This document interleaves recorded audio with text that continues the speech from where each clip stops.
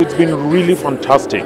Being a Nigerian, I thought I knew a lot about Kaduna State, but I have a very different view of Kaduna State and the fantastic job that the government and his team, the governor rather, and his team are actually doing in this state. It's really, really fantastic. Understanding the focus, but I would say what really tickled my fancy was the way the government is properly planned. So they know exactly what they want to achieve, and they have plans, written down plans of how to achieve those results. And I think it's fantastic because it makes it easy for any investor to know where to plug in. My reason for coming or for attending CAD Invest 3.0 because of the governor himself. I see him as a visionary leader who means well for the growth and development of Kaduna State. With the team, partnership of development, for us who are ready to invest or who are entrepreneurs, we're willing to partner with Kaduna State to move Kaduna State to greater heights.